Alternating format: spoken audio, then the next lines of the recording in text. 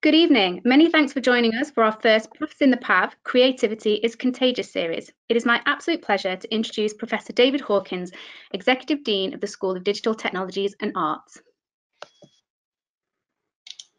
Thank you. Good evening. This is rather a strange way of speaking to you, isn't it, online like this? We're getting a bit more used to this kind of thing now. What I'm going to do is very briefly introduce Associate Professor Dr. Robert Marsden, who is a head of department within the School of Digital Technologies and Arts within Staffordshire University. Rob is going to talk about contagion in one way. The show must go on. In this lecture, Rob argues that theatre has evolved primarily through the creative endeavours of those who make it, driven by audiences who have a need for stories.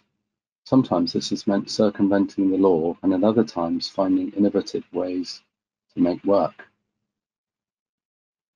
In England alone, an attempted ban by the Bishop of Lincoln in 1244, the Puritanical laws of the 17th century, wars, pressure groups, plagues and pandemics have not stopped theatre storytelling. And we're not going to stop it now, are they? Which is important. Rob is also looking at the relationship between the live and the digital.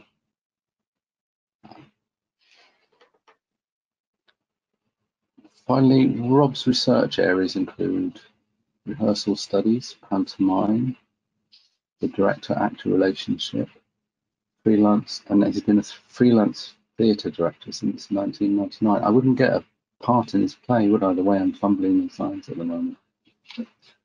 Rob joined Staffordshire University as a guest director in 2005 while still working at the New Vic in Stoke. And he's here now, and he's a rather good head of department. Rob Marsden.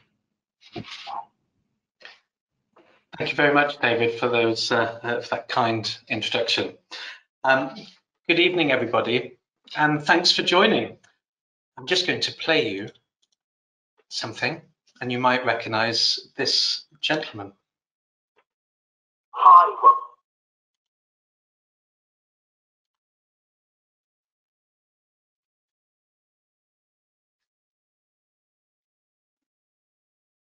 As it buffers. Beats have gone. We're refurbing the theatre as much as we can, but all we want to do is to be allowed to open again. That's all we want. Sometimes it makes me almost cry to think that this is a theatre, and a theatre is about live experience, and it's about people coming and actors giving an audience an experience that particular audience is the only time that experience will happen, because every performance is different. One of the things people don't understand, or it seems that governments don't understand, is that theatre isn't like a tap you could just turn on and off. It's not like a cinema where you can just say, okay, I've got the film, we've got a projectionist, we can project that film. Theatre is about hundreds of people who we depend on to give that live experience, who have to be rehearsed, and they have to be made safe. It's just not something that we can just do overnight.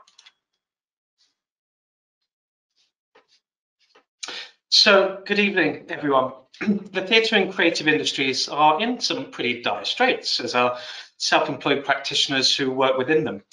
I'm going to argue tonight that theatre has always evolved in the face of external events and pressures, from pandemics to wars to political and religious interventions. And sometimes artists have circumnavigated the law, and other times have been created within it. And I'm just going to go to my slides and navigate this technology. So I'm Rob Marsden, and as David said, I've been a freelance theatre director, and I'm now an associate professor in acting and directing here at Staffordshire University, where I'm currently also head of department of media and performance. I started my working life as a freelance theatre director in the late 90s, and whilst my educational work now dominates, I do maintain my industry links and continue to direct professionally, although last year was the first year where I didn't direct a show.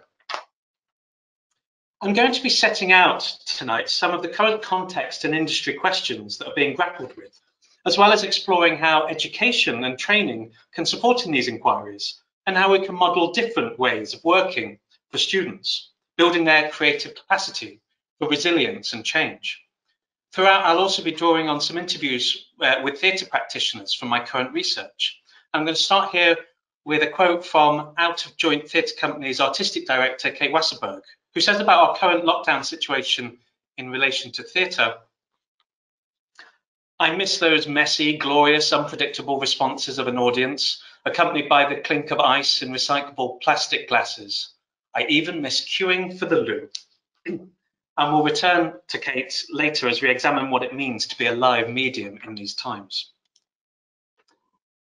Lynn Gardner, in her opinion piece for The Stage a couple of weeks ago, picked up a tweet from Scottish theatre company Vanishing Point, and they posed this question: can a theatre company committed so far to creating live art evolve without abandoning live art, at least in the short term? A return to full theatres operating normally increasingly seems years away. So central to this debate is the notion of liveness. What does it mean to be a live medium within a digital age? Firstly, spatial. Can live theatre be theatre if you're not actually sharing a space with actors? Secondly, temporal. Is it still theatre if it's live and in real time but streamed on a digital platform? Is it theatre if it's recorded and watched later on a phone? The pandemic has meant that these questions are front and centre for the industry, and as an institution at the forefront of debate and grappling with these issues, Staffordshire University students should also be wrestling with these concepts in their own practice as practitioners and creators of the future. The latter half of my talk goes some way to discussing these issues, and I offer a personal summary on this in my conclusions. You may disagree, that's fine, this is art. But what many of us do agree on is that there are more questions than answers at this moment as our art form continues to evolve. And evolution of the theatre art form is at the centre of tonight's talk.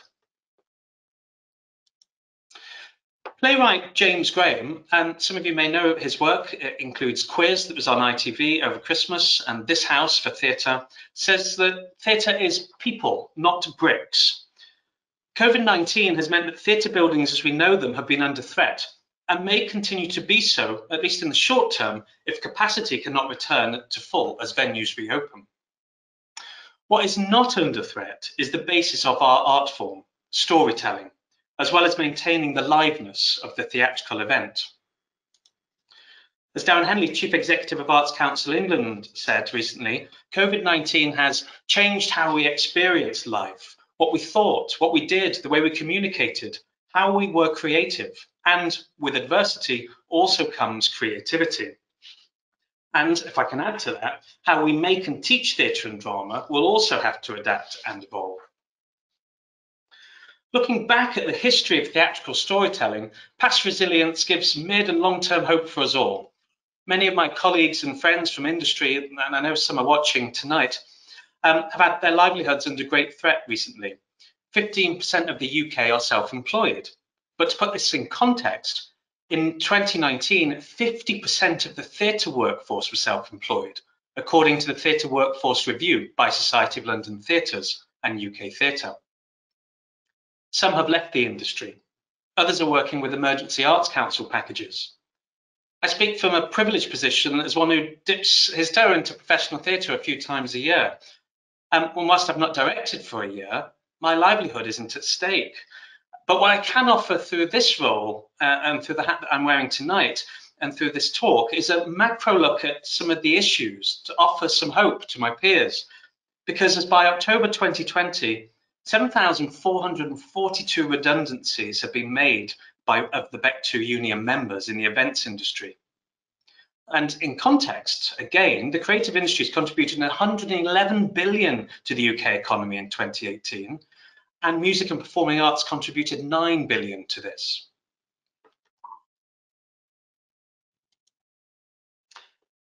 I've been reminded often through this pandemic of the Mandarin symbol for crisis, which means both danger and crucial point, not opportunity, as JFK led us to believe.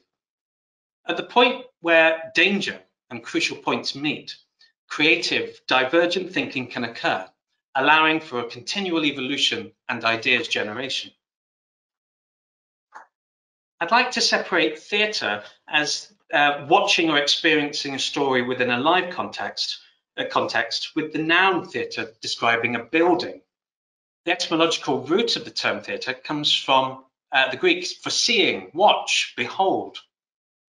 Theatre as a term in relation to buildings in England came later with James Burbage's first purpose-built commercial playhouse in 1576 in Shoreditch, called the Theatre.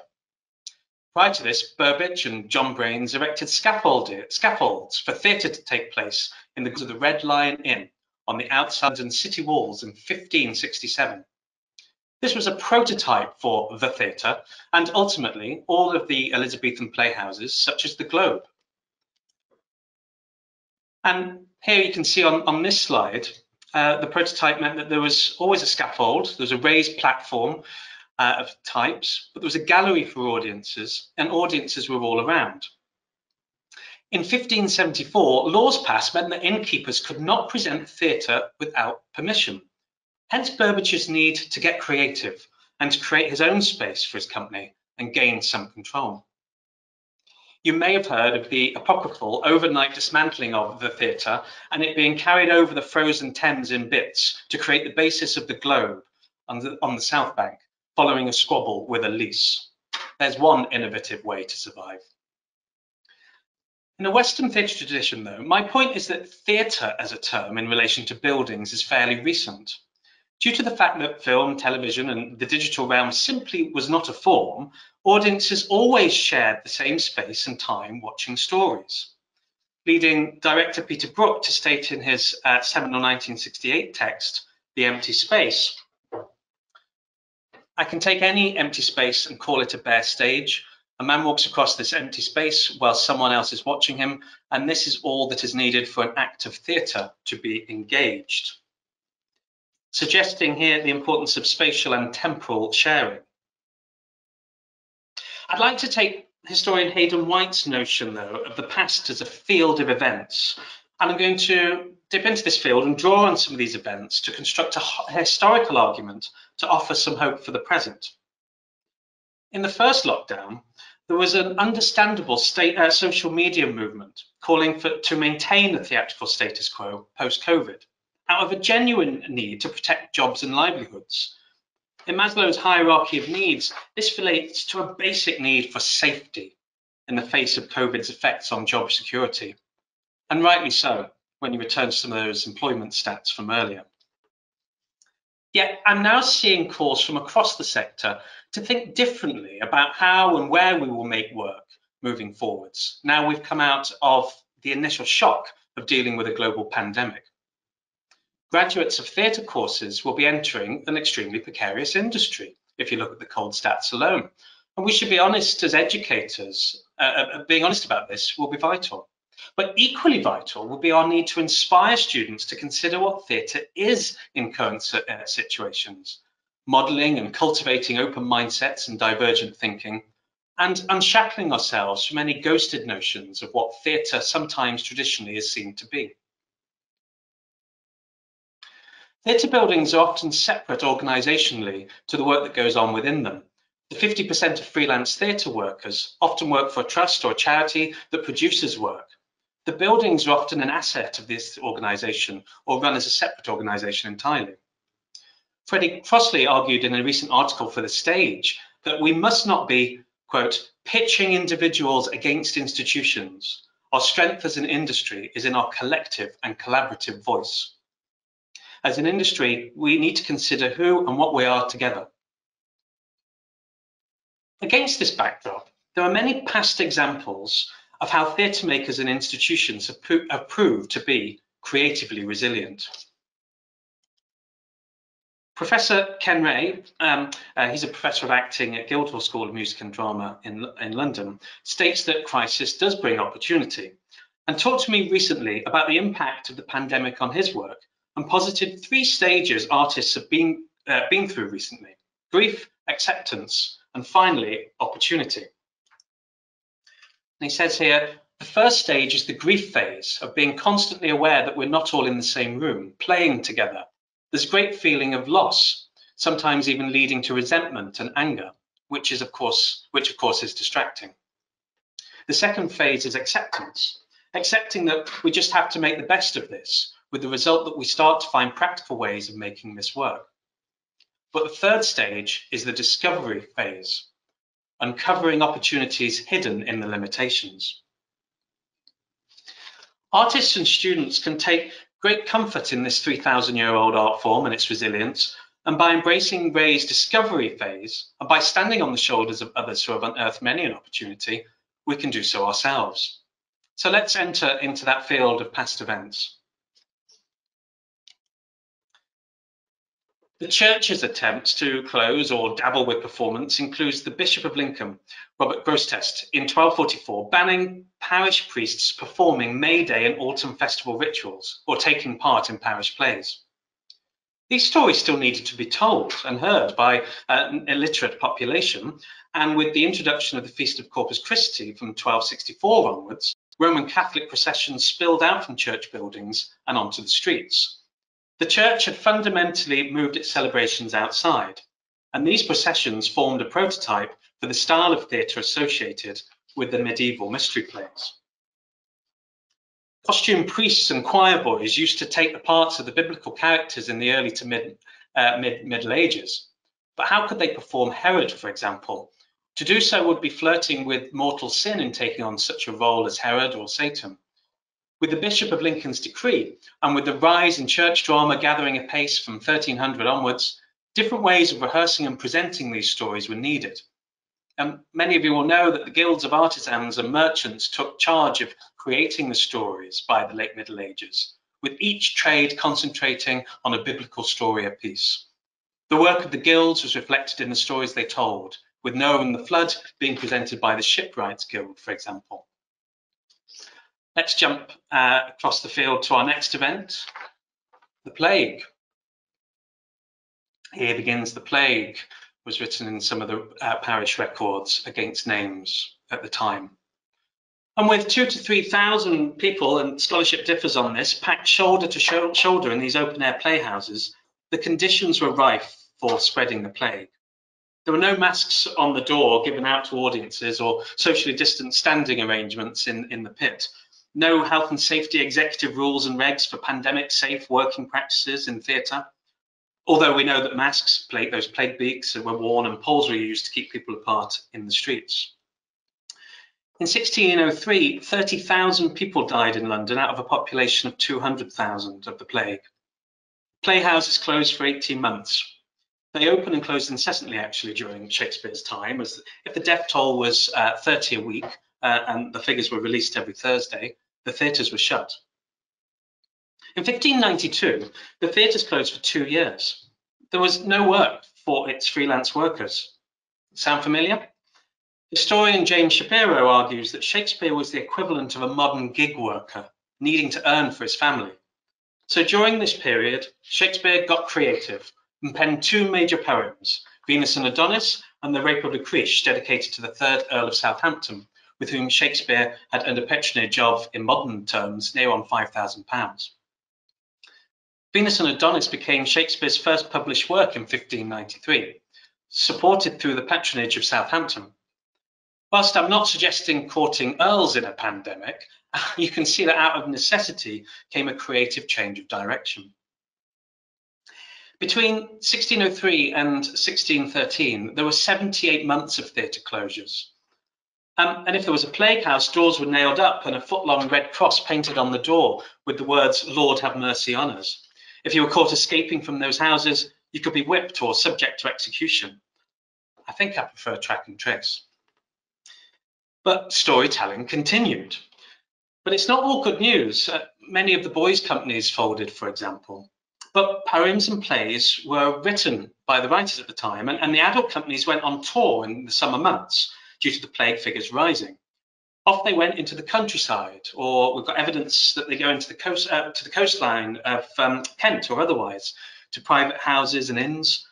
Now we can't go touring into the countryside, but we can go elsewhere, and that's into the digital environment.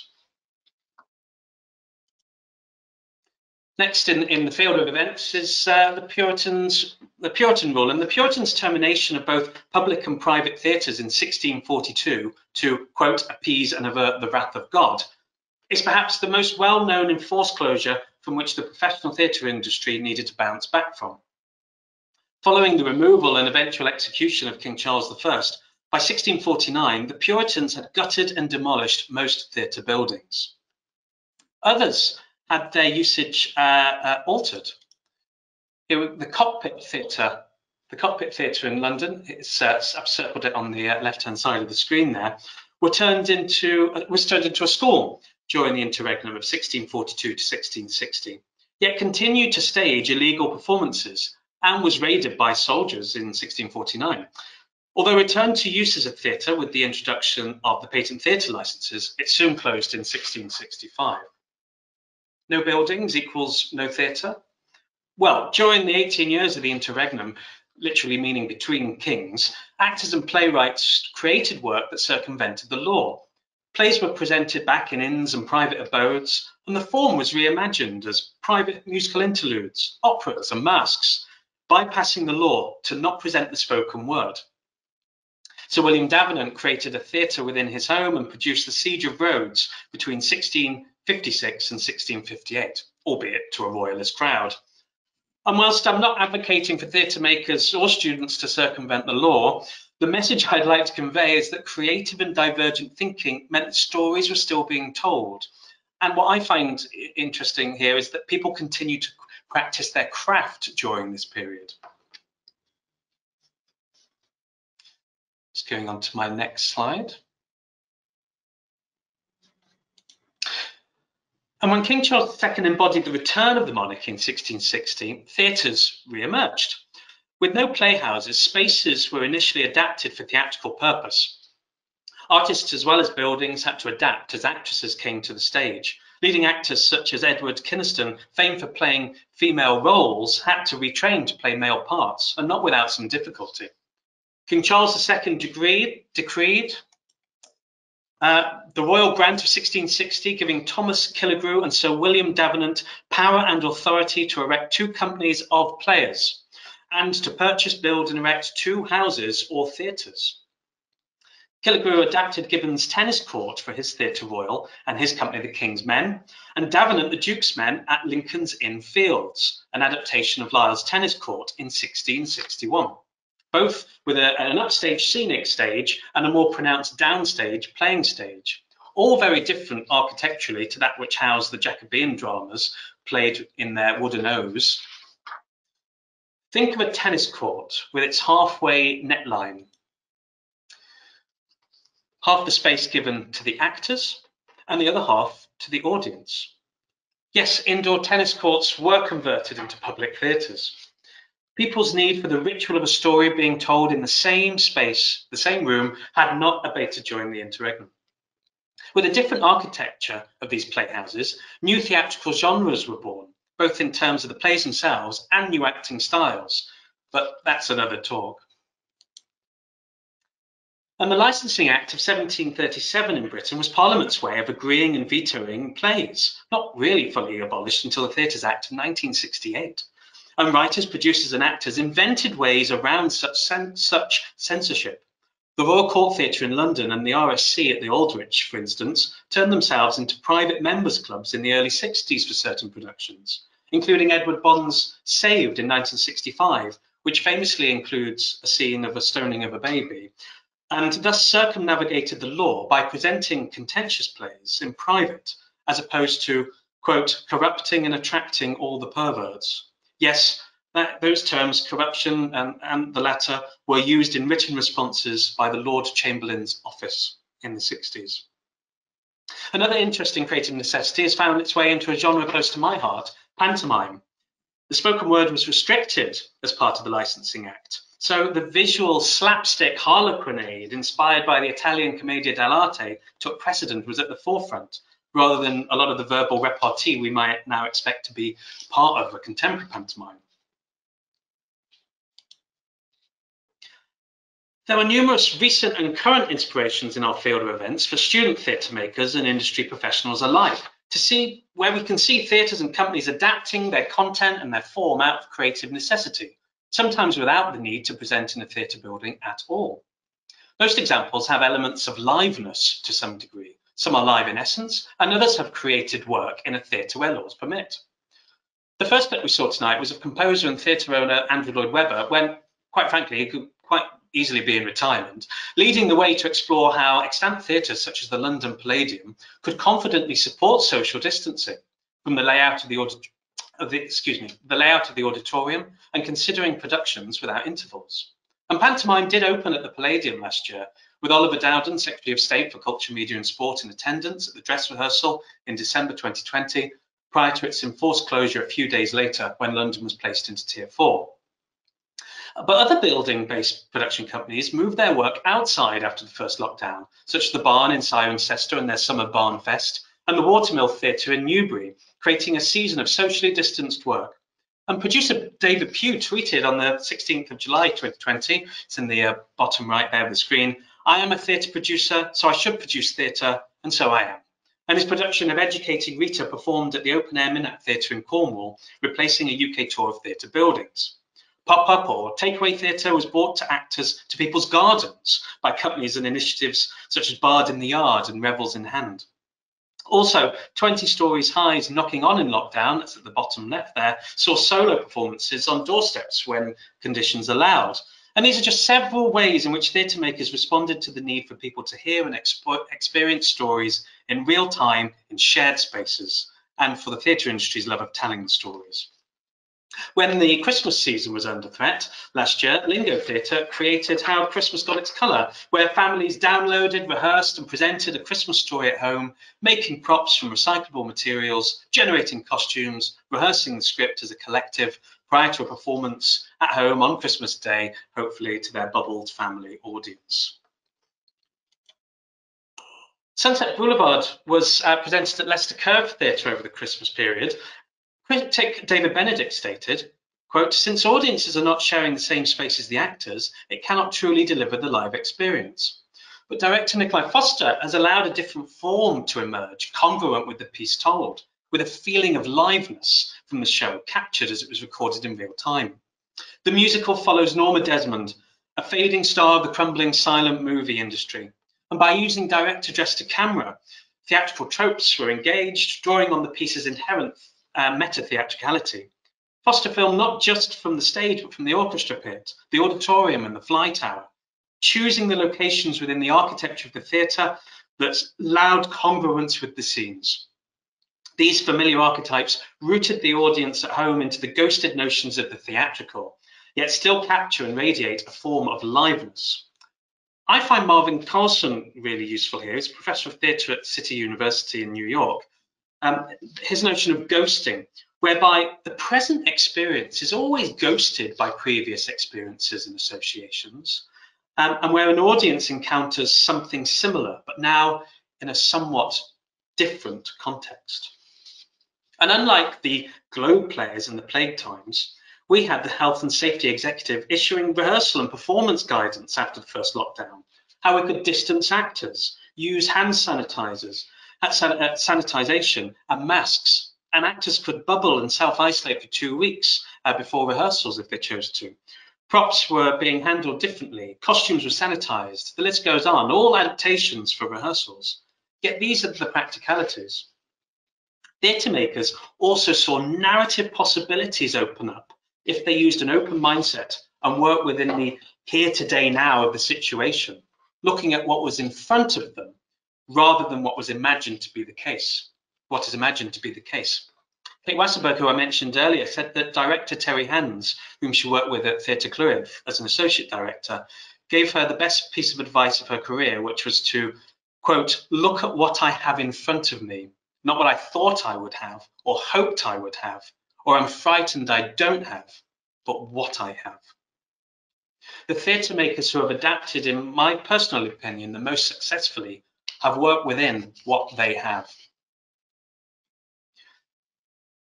Adrienne Ferguson is a Canadian director living in Vienna. She directed Educating Rita for Vienna's English Theatre during August and September 2020. And she says, and this is a long quote, which I'll read, "What was interesting for me was really thinking about the need for the characters/actors to be close together or touching on stage. Of course, it is always the case that you are playing with physical proximity based on the character relationship and the given circumstances. But with educating Rita rehearsals, it was exciting to start working from a condition of social distance and really search for the few moments where it was absolutely necessary for the two characters to come close enough to touch. Due to the nature of their relationship and the reservation and formality of behavior, especially on the side of Frank, character of Frank, it's interesting to see that physical distance between the characters within the confined space of an office was very easy to observe and created a wonderful dynamic between the two. I would be curious to see, if it were not for COVID-19 regs, if there would be any change in Rita and Frank's behavior towards each other and the physical blocking of the play." And blocking is the physical relationship with the actors on stage. "Or if they would still have to give each other space, like Frank gives Rita the metaphorical space to grow.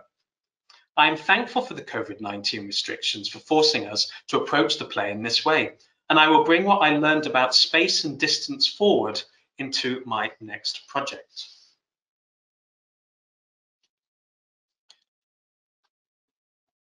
Now I'm going to go on to the next part, which is around the exploration of digital and live and that relationship.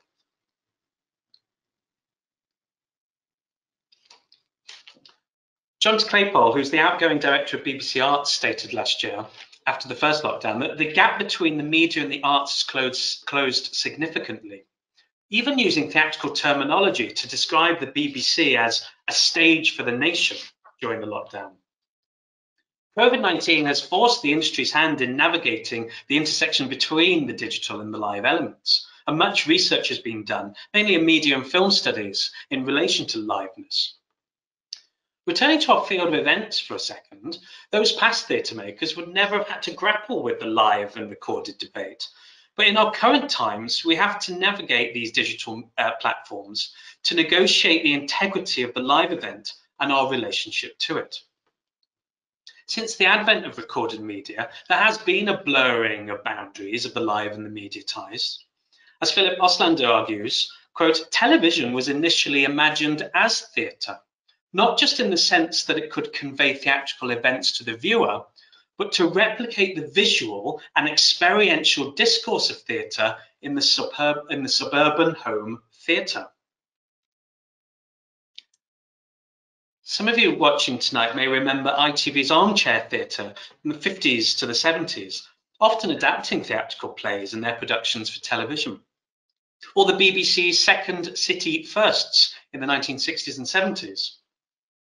One of the Second City Firsts was from Peter Cheeseman, the director of Victoria Theatre here in Stoke, adapting his production The Fight for Shelton Bar, which was a musical documentary examining the reasons for the closure, the potential closure at the time of the steelworks, for a television audience in a 30-minute adaptation in 1974.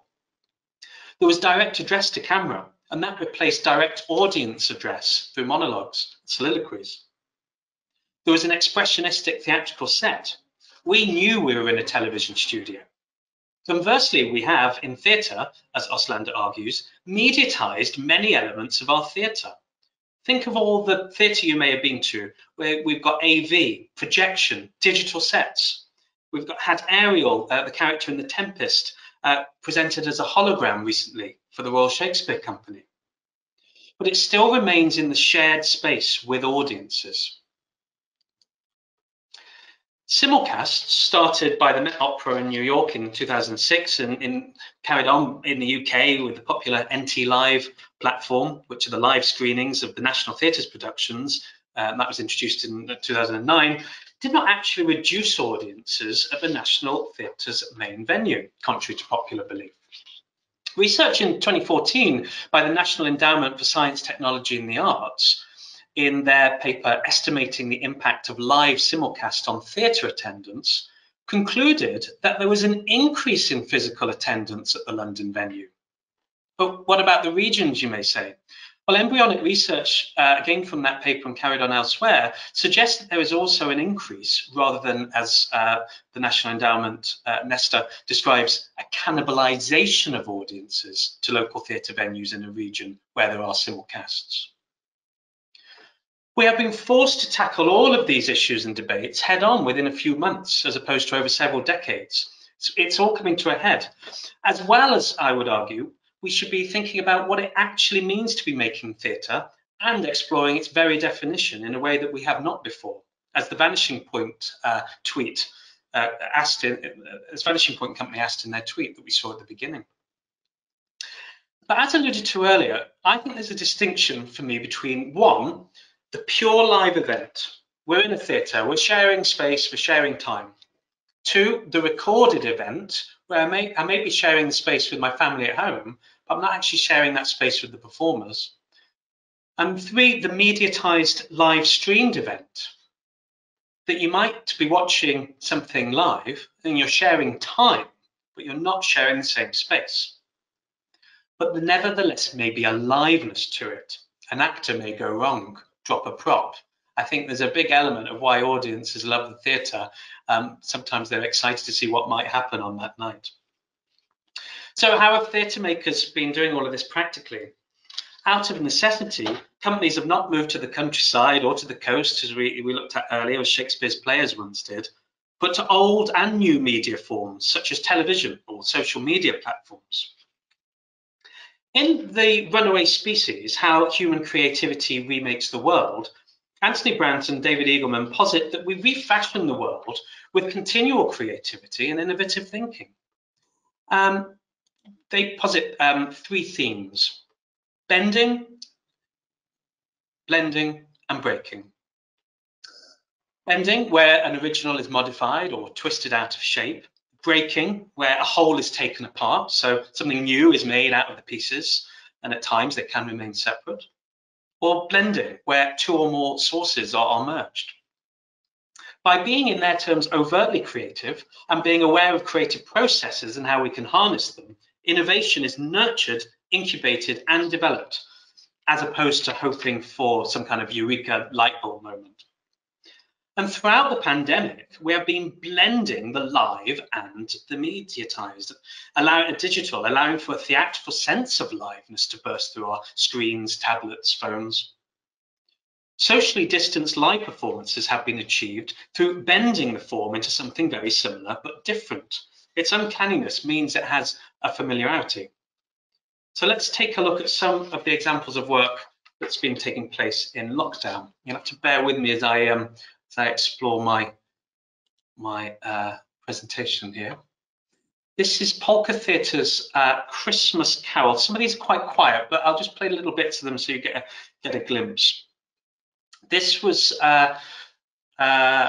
people were all working somewhat in isolation, where the designers were creating work that was sent over to the home of the performer who lived with the stage manager. So there's a whole way of thinking differently about making work for children here that I'd like to present. Just going to try getting into this.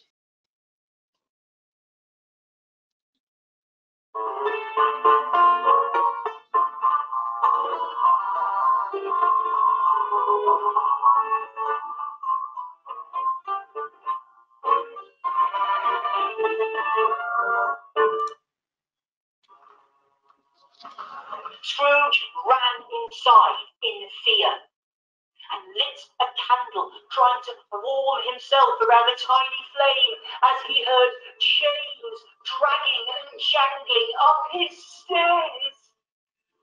Scrooge! Jacob Marley? Yes, Scrooge, your long-dead business partner, Jacob Marley.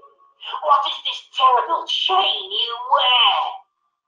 I forged this chain in life through my acts of greed and cruelty. But is it theatre?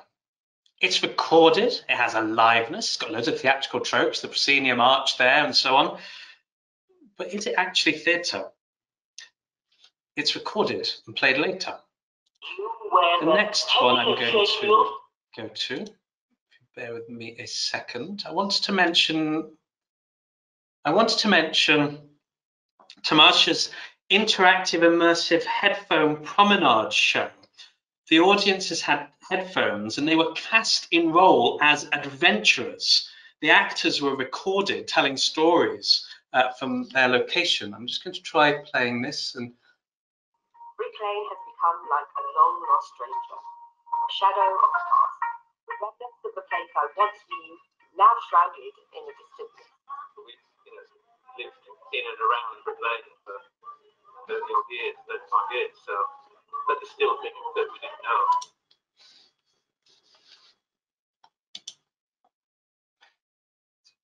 So the actors were recorded, but is it theatre? It's theatrical. The next example I'd like to show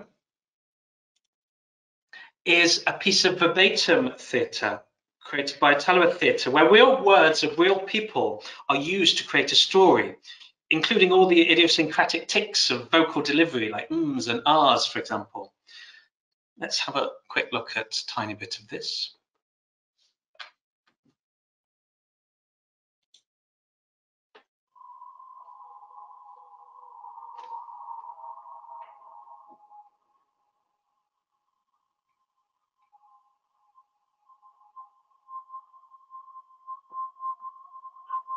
It's very difficult because of the situation we're in now to think back to September, because that was like pre-COVID, pre-Black Lives Matter, pre all the things that's going on now.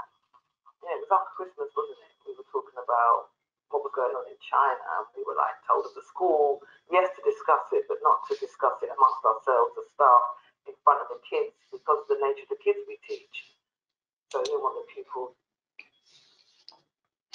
So it's verbatim theatre with actors as a vessel for the words. But is it theatre? It's a theatre company, but is it theatre? It uses theatre making techniques, but so did Mike Leigh when he moved his improvisatory techniques of making work from theatre to film. But we don't call his TV and film work theatre. I argue that this is a film. And these examples, returning to Oslander, are a reflection of his question: are there really clear-cut distinctions between live forms and mediatized ones? And that was in 1999, supporting his call to break down the, quote, reductive binary opposition of the live and the mediatized. And our students at Staffordshire have been stimulated to think and create theatre and performance for our current age, as opposed to previous ones, by drawing on the spirit of ghosted conventions as opposed to the letter, working within the theatrical, and to capture the liveness of what theatre can bring. These examples, all of these examples, teach us how practice is continually altered from the industry examples, and we need to model that. I can't show you a clip of this, but I'm going to, apparently I can put this online and share this later because the sound doesn't work. But in the first lockdown, we were about to go into a whole series of classical play presentations in our studios here. But we worked congruently within the digital platform. We rehearsed as we may rehearse a play, and then we worked within, a bit like staged, we worked within this using the Zoom platform. And it's not theatre, but we used a lot of theatrical techniques. And in this clip, which I can't, the sound's really slow, but I'll just play a little bit in the background. We've got two characters here snatching a quick moment where they're discussing a really high level issue on using Zoom. We set it in 2020. It's got a liveness, it's got a theatrical energy, recorded in real time. We didn't do lots of short takes and edit it together. It was recorded with one take. So we used acting and theatre training techniques in a digital rehearsal environment. But again, it was watched later, so I wouldn't class it necessarily as theatre.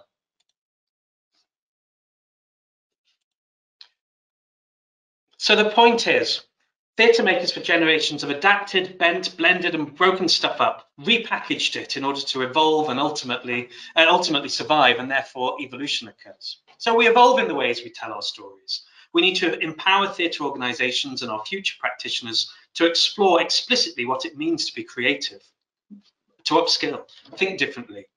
Let's explore how to create. And the expectation of the relationship between live and digital is shifting rapidly. In October 2020, Associate Editor of The Stage, Lynn Gardner, stated, quote, "The live and the digital will always be different from each other," describing a different experience of the Chichester Festival Theatre production of Sarah Kane's Crave, whereby a home audience watched the simulcast of the live production. Yet by December 2020, Gardner stated that, quote, "The future of theatre is live and digital," but not offering what that form might take, just saying provocatively, "Watch this space." And watch this space here at the university too.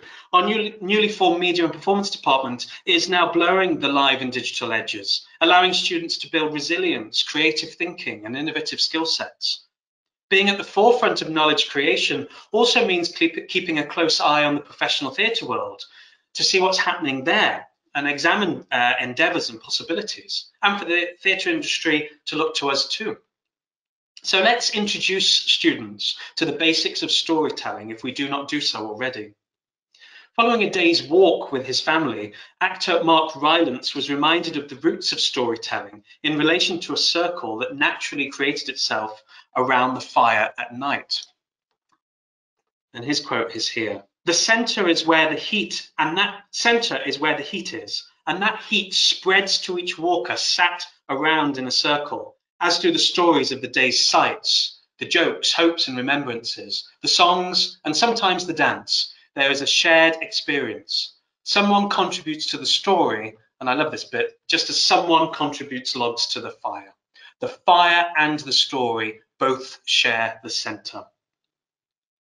By placing the fire of the story at the center of things, as storytellers, we can find the form most appropriate to tell it. With this deeper critical understanding, we can begin to make our work informed by this. Take the story, then find the form. To return to my earlier point, theatre can only truly exist for me where there is a shared space and time between actor and audience. Students should grapple with the notions of what is meant by the live. And for me, a recorded version of a theatre piece played at a later time simply is not theatre. It is a recording of that story with the trappings of liveness, as Andrew Cassell argues, that we need to be careful of. It is an act of repetition, as Jacques Attali argued in 1985. It was recorded and then can be played again, repeated and consumed in that way. Cassell also argues that television and radio can never truly be live, as they may provide, quote, "co-presence in time," but they cannot provide co-presence in space. The live means, for me, in theatre terms, sharing time and space. But the live can simply mean sharing space. So there can be a live stream of a national theatre production, sorry, just sharing time, whereby there are elements of liveness. But I believe it's in the co-presence that's going to be important for theatre moving forward, whether in an actual traditional theatre building or not. And it's what we'll probably come to value more than ever in a post-COVID world, with the form that blurs the live and the recorded. But through co-presence, we can be part of that wider community. Cassell argues that we always hanker after liveness or shared events. That's why we go on social media. We want an instant response to our tweets. Or the need even to watch cinema. It's a recorded event, but we need to share that with other people in a shared space. And remember the images of, in the UK, the nights and days after the first lockdown lift. Put a few on the screen now. Restaurants, beaches, and bars were full. I'm not advocating what's happening in these pictures. My point is that we craved communal contact. We need to share. We needed to share time and space. And theatre makers I've spoken to recently echo the need for the communal nature of theatre as well. Teresa Heskins, the artistic director of the New Vic Theatre here in Staffordshire, says, "Our leisure activity is personalised and our consumption is individual. Theatre is an important place to come together to create a community, asking us to think about ourselves in relation to other people. And in Theatre in the Round, the New Vic Theatre here in Newcastle-under-Lyme is in the Round, your backdrop is made up of other members of your community. Every play that you watch is about other people, so that informs it." Belgian theatre director Eva van Hove states, "We now crave seeing live human beings in the art form which theatre can deliver. We have delivered this for centuries and will go on doing so. People will crave getting away from computers and televisions and need to see a live person, a thing that's actually there, people telling stories, actually there in front of your eyes. This will be the greatest attraction. Theatre should answer questions about our lives, and a live human being telling a story in front of our eyes, that will be of real value in the 21st century. Finding our opportunity for shared space will be vital, regardless of the physical space. For Michelle Terry, Artistic Director of the Globe, this sharing is at the centre of her definition of theatre, as the form is, quote, the opposite of isolationism. It can only be done collectively. And as Richard Eyre states, quote, you go into a space as individuals, and if it works, in the end, you become a group, a society. We will be in a shared space again, experiencing theatre. And this year I'm expected to be directing pantomime in Halifax for Imagine Theatre. And I hope I can introduce baby Emily to a live event. And here are some of my past productions, all from Imagine Theatre here. You may spot a Staffs Uni colleague playing Dame in Halifax in one of these pics. Panto. This is my kind of final point tonight, really. It's a deliciously anarchic art form wherein the audience is actually the final character of the story, with genuine dialogue between audiences and performers sharing space and time. Online live pantomime has been an absolutely brilliant creative endeavour as a stopgap, but the anarchic energy of comedy, slapstick, spectacle and music can only be viscerally sensed collectively, even though a simulcast can radiate some of the theatrical energy. I argue that actually stops being a pantomime without that spatial engagement. Online recorded versions, like Dick Whittington at the National Theatre 2020, was for me a brilliant documentation, but that's what it was, a documentation of a theatrical event. It was essentially archive footage of that particular performance. And that performance would have changed over its final few shows from when it was recorded, which again defines theatre. It can evolve, it beds in, it develops, it starts to have its own life. Therefore, we can share the theatrical event through time, as theatre is about the watching. And whilst I've argued this may not relate to a piece in an actual theatre building, theatre within a digital platform should, I think, embrace the element of the live and find a way to embrace an element of the live and not just liveness. And the field of past events that we entered into revealed the resilience and creative innovation of the theatrical art form. So the show will go on. And maybe, as with the restoration, we'll need new buildings. Last week, the Vertical Theatre Group unveiled their plans for a new touring pop-up theatre with socially distanced pods for audiences, to quote their quote, to future-proof the theatrical event. So just to conclude now, I'll return to Darren Henley, who says, quote, the COVID restrictions also showed us the significance of our humanity and of our social interaction, and to the extent we may have previously taken these for granted. I won't be taking it for granted again. Sometimes I have turned, going to the theatre down. I think I'm tired. I won't bother going. Actually, I'm not going to take that for granted again. I'm really looking forward to breathing the same air as the actors once more in a shared space at the same time. And with that, I'd like to invite any questions or comments. Thank you for listening and for spending your Monday evening with me. Thank you. Thank you, Rob. That was great. We have got some questions, and just to the audience, if you have any questions, please on your dashboard there is a question box, and we've got about 5 minutes of questions now. So, Rob, if you're ready, I'll read the first one. Okay, I'll see what I can do. Yeah. Just bear with me, they're quite lengthy. Bearing in mind that the eye of the camera is always subjective thanks to the camera's position, and the eye of the view is always guided what to see thanks to the editor or the vision mixer, do you feel that the overlap between theatre and media could damage the theatre experience, or could it potentially help in the revival of the theatre post-COVID as a result of it being more accessible to the public audience? That is a brilliant question with loads of parts. I